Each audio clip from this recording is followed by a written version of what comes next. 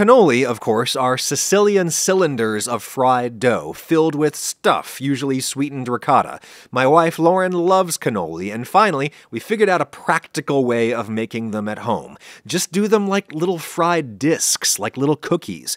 For a fancy pass-around dessert for a cocktail party or something, you could do a lot worse. For the pastry, Lauren's going to start with 1 cup of flour in a pile. That's 120 grams all-purpose, a tablespoon of sugar, small pinch of salt, like a 1/4 teaspoon. Into that pile, she will cut just 1 tablespoon of cold butter. This is normally a pretty lean pastry, otherwise it just doesn't hold its shape in the oil. You can do this in a food processor, of course, but it's super easy to just chop through the butter with a knife until the butter essentially disappears, or you just see fine little crumbs. Tiny bits of butter are what make pastries crumbly or flaky. 1 egg, and we're only going to need the yolk. You could use the whole egg, but the pastry wouldn't be as tender. Lauren's doing the well method, yolk into the little well, and then just enough cold water-type liquid to bring this together. I swear white wine is traditional, or more likely a fortified wine, but plain water would work. Splash on a little bit at a time because you only want just enough liquid to bring this into a shaggy dough. Believe it or not, that is good. Throw it into a thing and let it rest in the fridge for at least 15 minutes or so to hydrate. Time to make the filling. It's just a cup of ricotta cheese, ideally the full-fat kind. You could strain off some of the whey if you prefer a stiffer texture. Then you literally just stir in as much powdered sugar as you want. Make it a little too sweet because it needs to sweeten the pastry a bit too. We did a 1/4 cup plus a little splash of vanilla, and that's good for us, but people put in lemon zest, spices, all kinds of things. Go nuts.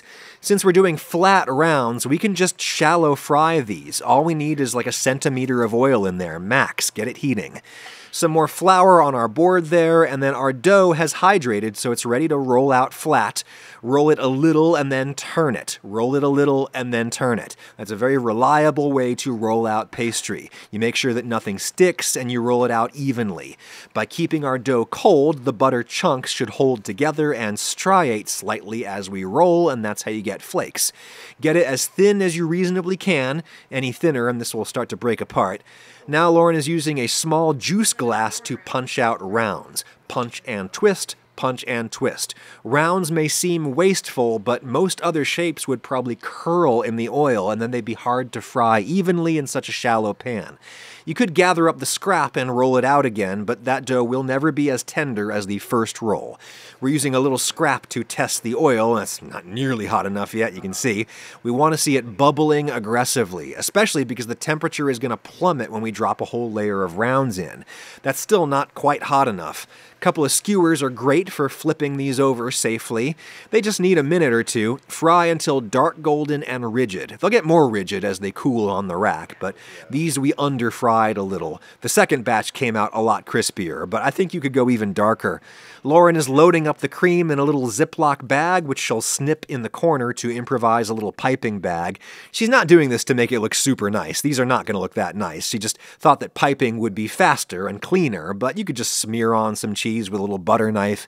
As with any cannolo, don't fill it until you're ready to eat, otherwise the pastry goes soggy.